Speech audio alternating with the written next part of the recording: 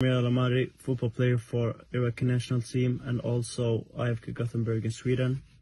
This is a message to Asia and the International Football Federation.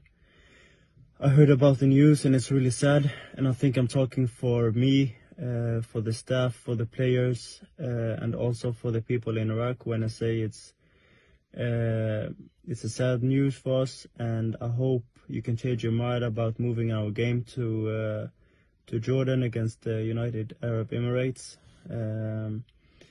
This would be a big change for the Iraqi football, so give us the responsibility and also give us the joy to bring the football back to Iraq. I think the whole country is waiting for us to get back to play in our home country again. It's been a long time since we met our audience. So these disputes and matters that are unsafe in our neighbors, it's not our fault, but the big difference is that Iraq is safe and safe to play football in. So hopefully you can